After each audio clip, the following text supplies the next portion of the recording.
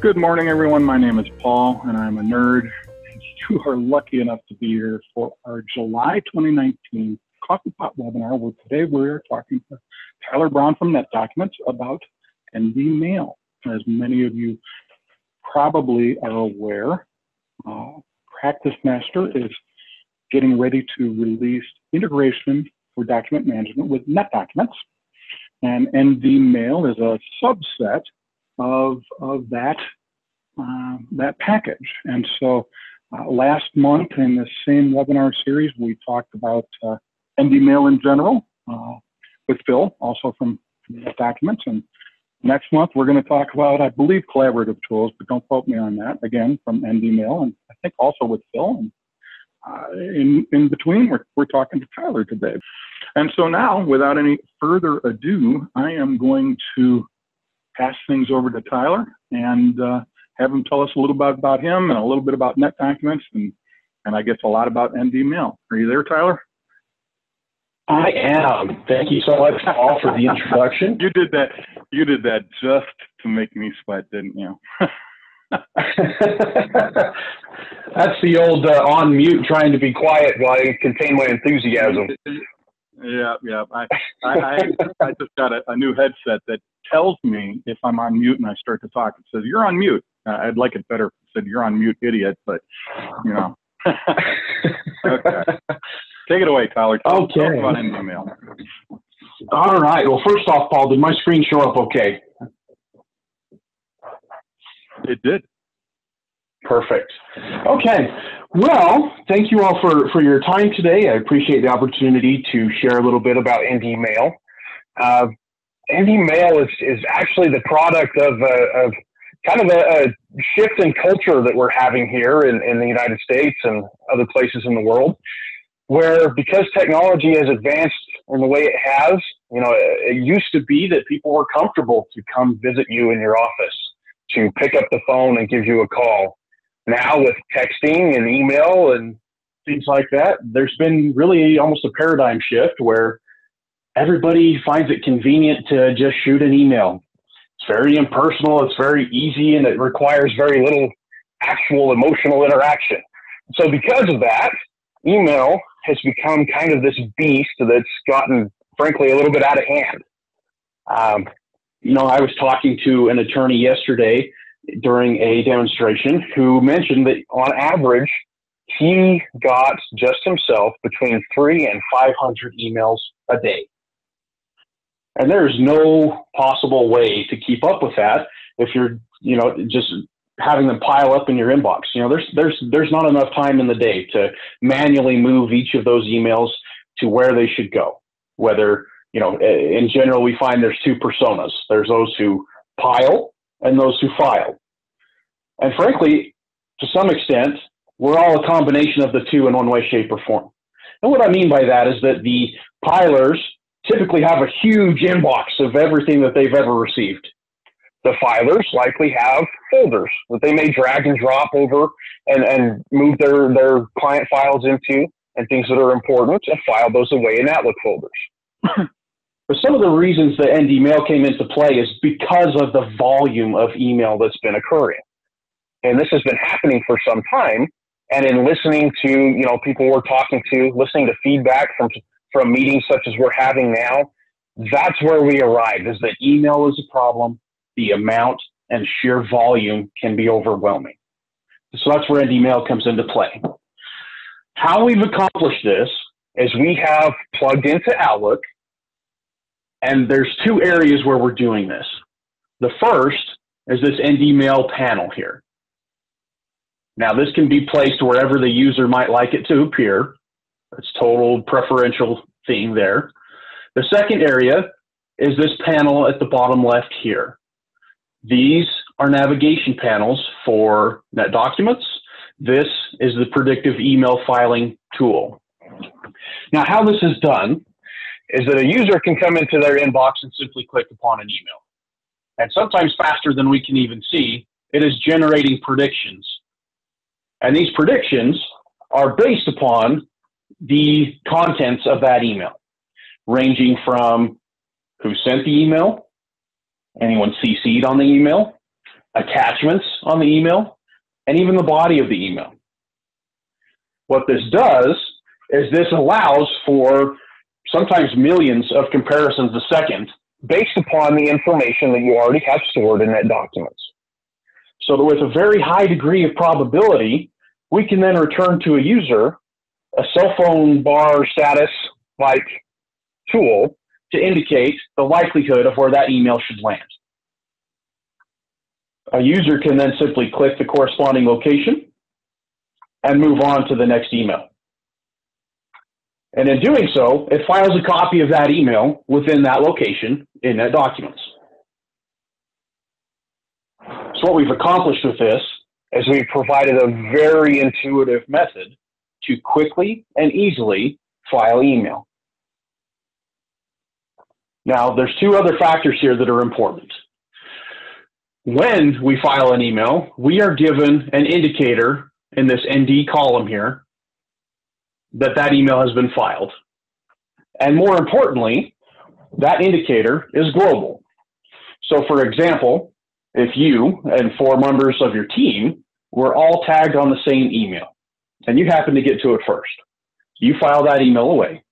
The other 4 members of your team would also have that same indicator appear, telling them that the email's been filed, they don't need to file it, but also giving them an indication of where to find that corresponding email. In that way, we can very efficiently reduce the likelihood that we're going to have a pile of the same email filed away. And we're also helping a user to be able to manage their inbox. As if you happen to be of the piler persona, it's very easy to scroll through your inbox and see what has and has not been filed with that simple indicator. Now, maybe you like to file email. I'm kind of in between those two personas. I file emails frequently. I'm going to switch to the folder view of Outlook to help illustrate this a little bit better. Okay. So typically the filers are attempting to fix a broken system already because the sheer quantity of email can be overwhelming, but it's nice to have a location where you can enter and have just the emails for one particular client without having to search. So what we've done here is we've provided the ability, if we look closely here, we have an ND icon next to Robert Bork here. We've provided the ability to simply right-click on any folder and map that folder to NetDocuments.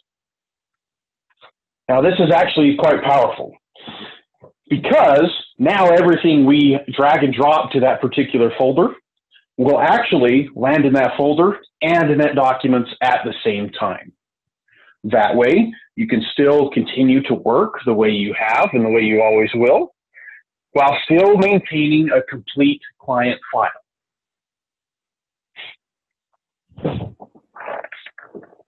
The beauty of that is, as well, that any attachments or things of that nature that you drag and drop into that folder will also be added to NetDocuments as well. The idea being that we can accommodate as many user types as possible and fit the way you work, more so than having you fit the way the platform works. Okay, now I want to talk a little bit about outgoing email. So if I was to click on a new email here, you'll notice NDMail appears right here as well. Now, how this works is if I was to begin typing who I'm sending this email to, I may CC some individuals, provide a subject and a body. Each time I add information to this, the predictions will change. And just as we're doing with the incoming email, when it becomes time to send this email, it will have identified the location in which this should be saved. I can simply check the box, hit send, and I have now filed the outgoing email, which will land right next to the incoming email within NetDocuments. And this way we end up with a complete record of the correspondence between us, between our clients, and we have that all together in one central area to locate. Another problem this solves is frequently I will talk to individuals who have a challenge in their firm where maybe they're getting part of the conversation from a client, They may have an assistant getting part of the conversation from a client, and there may be another attorney involved somewhere along the way. But the point being that they each have communication from this client that may or may not have gotten to each of the others involved.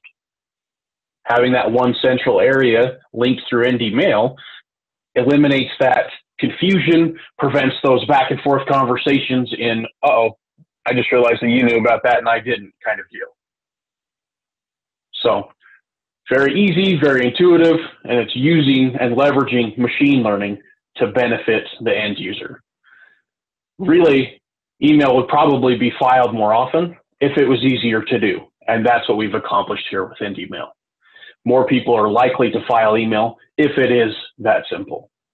So that's what we're really after. Finally, I want to talk about the panel here. What this panel is and what it does is that at NetDocuments, we found that over our 20 years of document management in the cloud, that it becomes vitally important for different user types to have access where they spend the most of their time. If you're like me, I probably spend 80% of my day in Outlook. Outlook is always open on my machine. I'm always monitoring that communication coming in and out. You know, it's always there in some way, shape, or form.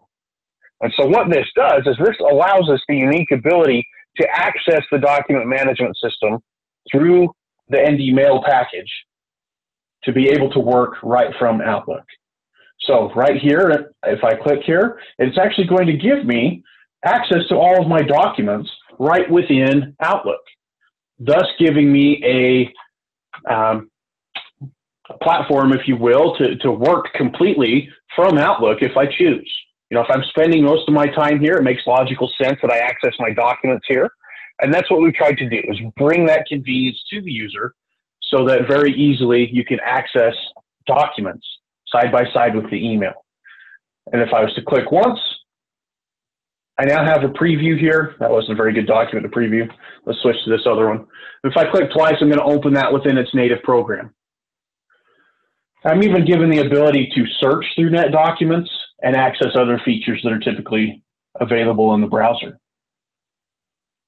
But thus, very easily, we're bringing documents and email together, providing a hub where a user through NDMail can not only save email, but access documents, make changes and edits, and use this as a hub, as if you're like me, you may spend a good portion of your day within the email, within Outlook.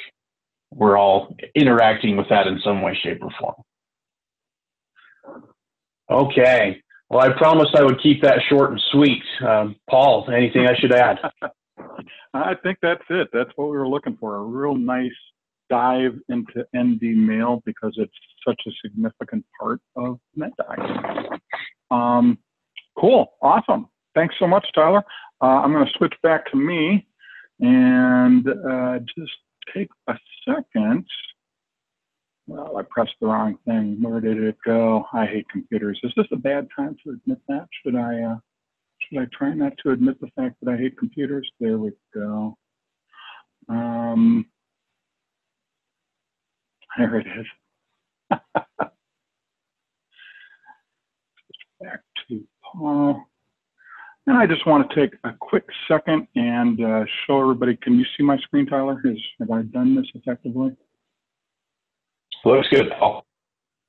Awesome. I just want to take a quick moment and explain to everybody how you can get to this content if you want to show this webinar to somebody else in your firm or any of the other content that we may have on our website. And that's the key. It's on our website. So if you go to attorneycomputersystems.com, notice my emphasis on that last S in the word systems. And if you click on this videos button here, or this videos menu option, just click right on the word videos, and you'll be taken to a screen that shows you all of our 6 video titles. The first 4 are live events. You happen to be in one right now, the Coffee Pot webinar. We also have a TABS 3 virtual user group meeting, a Practice Master virtual user group meeting, and a World Docs virtual user group meeting. Boo. We will very soon be adding a NetDocuments virtual user group meeting, since NetDocuments is a new product to us based on the integration that Practice Master has. And just in case you're curious, we're also going to be adding one on CosmoLex, because that's also a new product that is in the TABS 3 software family, which is As you may know, as an attendee of one of these webinars, that's kind of what we focus on here at Attorney Computer Systems, tabs and Practice Master and all the good things that hook into it.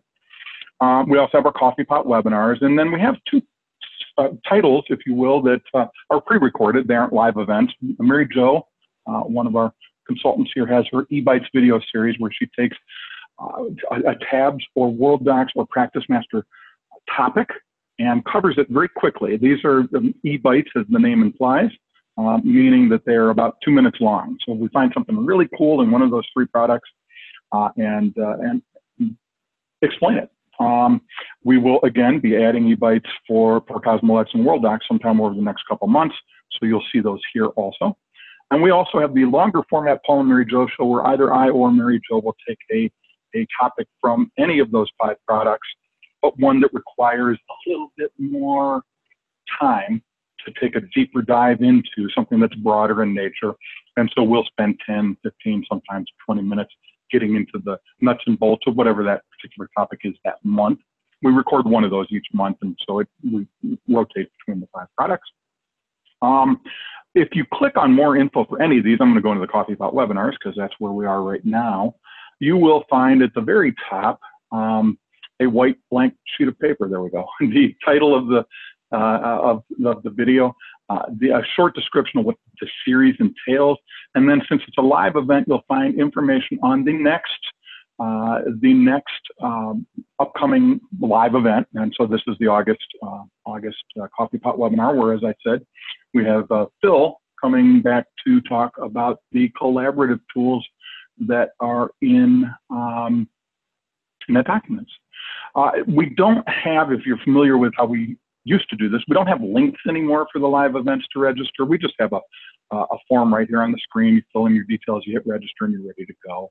And then as we scroll down, we will find recorded versions of all the other webinars that we've ever done.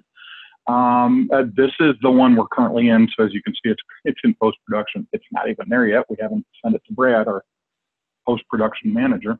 But then as you scroll down further, you'll find recorded versions of every other webinar we've done in that particular topic. And as you can see, there's 19 pages of Coffee Pot webinars with, I believe, 5 on a page. So we got lots of these. We got lots of the VUGs, the virtual user group meetings. We've got lots of the eBytes and the Paul and Mary Jo show. We have somewhere between 800 and 900 videos on our site dealing with these 5 products. So please take advantage of that. They're free. They're here 24 hours a day, 7 days a week, 365 days a year.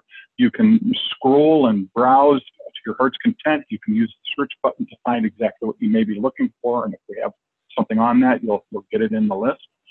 But the point is, sit by the fire with your laptop with a glass of wine. I've heard people actually do that. So you can do it too. That's it for today. Everybody have a good rest of the day, good rest of the month, and we will see you in August. Thanks. Bye-bye.